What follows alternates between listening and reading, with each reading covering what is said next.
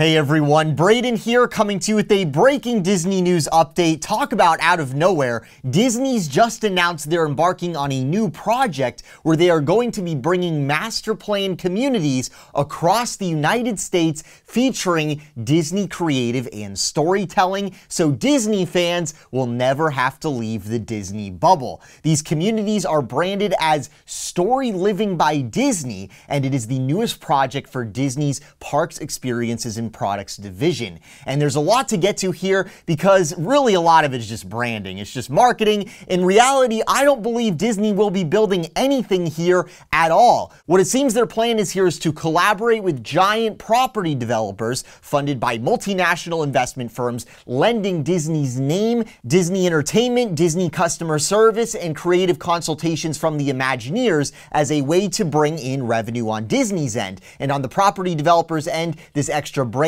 will likely push people over the top into buying a property here versus any of the other overpriced cookie cutter communities like this popping up all over the nation. So we'll get into the nitty gritty with all of that. I've been digging into this all afternoon. Specifically today, Disney announced the first Storyliving community, a desert oasis called Cotino, the aesthetics of which I'm actually quite a fan of. Located on pristine, undeveloped desert land in the Palm Springs city of Rancho Mirage, California. In Disney's promotional materials, you can see we have some classic Disney-style concept art we see they use for the parks, depicting here a desert village with a lagoon in the middle, very reminiscent in appearance to Disney Springs, the shopping village we have here at Walt Disney World, just at a much larger scale and surrounded by residential properties. On that lagoon, you might spot there is a beach in the middle of a desert, no less, which will be accessible to the community's private club, as well as the public if they pay for a day pass,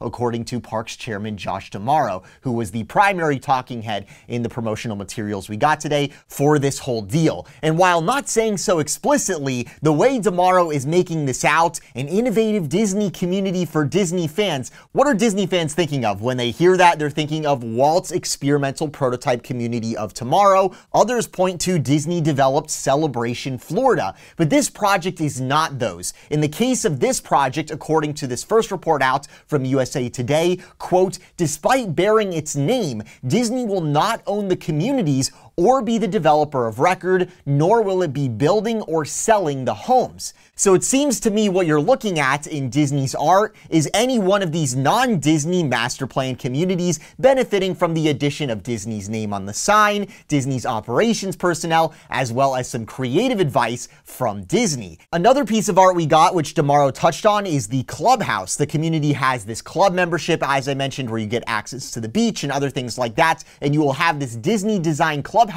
themed as a modern day creative studio. I spy some mid-century style furniture. I have to say, I think it looks quite nice. There will be a town center in the Disney planned community of Cotino, featuring some rather odd looking glass or acrylic things in the middle, some sort of accent things you got there. This is the one area we got art of that I don't really like the look of too much. So far, we know very little about the residential properties you're going to have here. The residential properties themselves, how many of them will be rentals, how many will actually be for sale. What we do know is there will be 1,900 housing units, including condominiums, single-family homes, and estates. I feel like lately we've had a lot of these totally goofy kind of announcements. Remember that bizarre Disneyland expansion thing Disney did to create political pressure and stuff like that? And CEO Bob Chapek, he keeps saying metaverse every 5 seconds. They gotta reprogram him. He just keeps saying it. Nobody can even explain what the metaverse is or why anyone would want it. Here we have another very vague, sort of weird announcement where Disney's trying to diversify. They're trying to get into all these different things, all these things that are trendy and popular right now. Disney's exact stake in this Cotino place is not disclosed. Literally speaking, there are disclosures in Disney's announcement. They say they aren't building or selling these properties. The USA Today article goes so far as to say Disney won't even be owning any of this stuff. So is this a licensing deal? Is this an Imagineering consulting gig for the developer, which is DMB Development? The property owner owner, according to DMB's site, is EC Rancho Mirage Holdings. They're the ones who own this land. Who owns all these funds and things and the developers and the holding companies? Who knows what's going on here? What stake, what profit share Disney will have remains to be seen. But this isn't Epcot. We do know that. This is a normal community of cookie cutter properties popping up all over the country that can be quickly expanded, be made into rental properties, generating huge cash flow and milking middle-class families of their income while owning nothing. It's not made clear in Disney's announcement what their stake in this thing is. It's very strange. Some other miscellaneous details we have here. DMB Development is planning a luxury hotel on the site, so you will be able to visit this desert town when it's complete. When that'll be, it's going to be far, far into the future. This is still in the planning stages. Something super strange, Disney cast members will be handling the day-to-day operations, including customer service and entertainment production at the community, which thickens the plot even more. If Disney was just loaning their name and creative, like this sort of seems like, why are they paying employees to work at the property for the property owner? Disney must have pretty big monetary ambitions here to spend money on personnel, which we know they hate to do. What the behind the scenes relationships are here, how Disney is going to make money, I don't know, but Disney sure knows. If I had to guess, since Disney's name pushes people into overpaying for stuff, hence why they're marketing it as a city for Disney fans, perhaps Disney will be generating revenue off the top of rental properties, real estate purchases, profit share agreements with establishments in the town center, all sorts of retail, restaurants, all sorts of companies will want to be involved with this because it has the Disney name on it. It's supposed to be something that's very high society, so Disney might take advantage of that in the contract, sort of like the model Disney has with Disney Springs at Walt Disney World. Again, these are all guesses on my part because the business end of this has not been explained to shareholders yet. Right now, it's all PR. Disney-owned ABC has a show called Good Morning America, which basically serves as Disney's propaganda arm. They just blatantly shill whatever the new thing is that Disney wants to talk about. That's where a lot of Disney's own public relations and a lot of their marketing, that's where all that messaging is pushed out, where they shill whatever Disney wants to shill. They're branding this as a place for Disney fans. Which has led to a lot of controversy online today about people talking about Disney adults and how this place is going to be literally hell. But how this will pan out, what all that means, who knows? I might sound a little cynical here, that's for sure. It's really just me scrutinizing this project because Disney isn't giving us all the details. It does sound sort of odd, so I really want to scrutinize it, be quite critical here of what we're hearing and try to figure out what exactly is going on, what's the truth in all of this. But one thing I actually don't like is the invoking Walt stuff that they're doing. Parks Chairman Josh D'Amaro, he said, quote, "While these story-living communities are not Epcot, they share that same spirit. This is something that Walt would have been all over," end quote. Walt would have been all over putting his name on someone else's development project on someone else's property?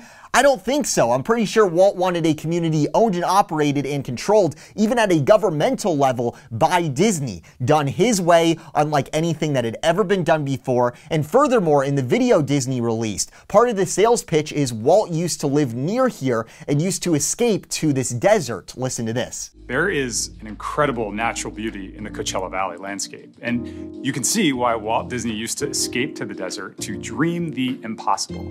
So the pitch is Walt used to go out here to appreciate the natural beauty of this untouched, majestic desert landscape that you have in California. And now, as I understand, you are going to pave over 618 acres of it for the purpose of generating additional revenues for your shareholders, all the while saying this is what Walt would have wanted. Unbelievable, man. So that is our first look at Disney's Cotino property. Again, yeah, I am being critical. I just wish Disney would do more stuff like Golden Oak, which is on their property, it's their thing, or make something like Epcot, something truly innovative, something truly different. I will say though, even though I don't think this is Walt tier stuff, I do see some potential here, of course, insofar as making money goes for the shareholder. And I wonder, you know, Disney's alluding to putting these up all over the country. In Florida at Lake Nona, Disney is planning a $1 billion regional complex Imagineering is moving to, which we recently made a mini doc on that you should check out. That is a planned community and surrounding it are even more planned communities where there's going to be tons and tons of housing. It's all developed by the Tavistock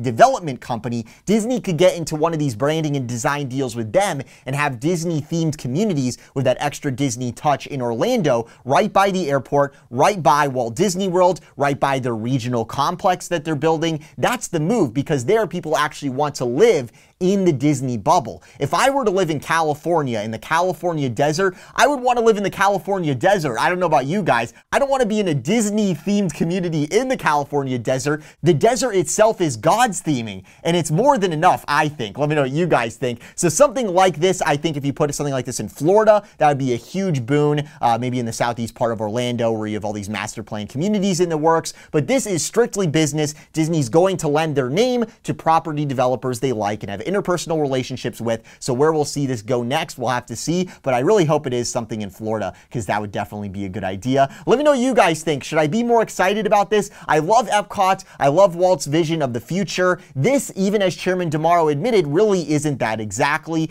and it doesn't even seem to be about innovation. I feel like innovation is just a buzzword now. There is nothing innovative about master plan communities with clubs and a town center. These are a dime a dozen. These are huge business right now. They're popping up all over the country. Disney wants to diversify into all sorts of trendy things. They're talking about getting into sports betting and things like this. Chapek talks about how they need to chase the trends or the company will die. There's a third option, buddy. Make the trends. But that requires a level of vision, humility, and altruistic ambition the company no longer seems to possess. It's ballooned to such a scale where its only interest is perpetuating itself as this massive media conglomerate, this massive synergy machine, as Bob Chapek himself called it on the last earnings call, where not only are you going to be turning on the TV and seeing Disney stuff, paying Disney for things like Disney Plus and all sorts of entertainment, but also in the future, you might be living inside of a Disney community if you choose to invest in a community like this. It's quite a strange time. Follow the money. It's all about the bottom line. If you enjoyed, be sure to subscribe with those notifications on. I'll talk to you soon. This is Brayden. Have a magical day.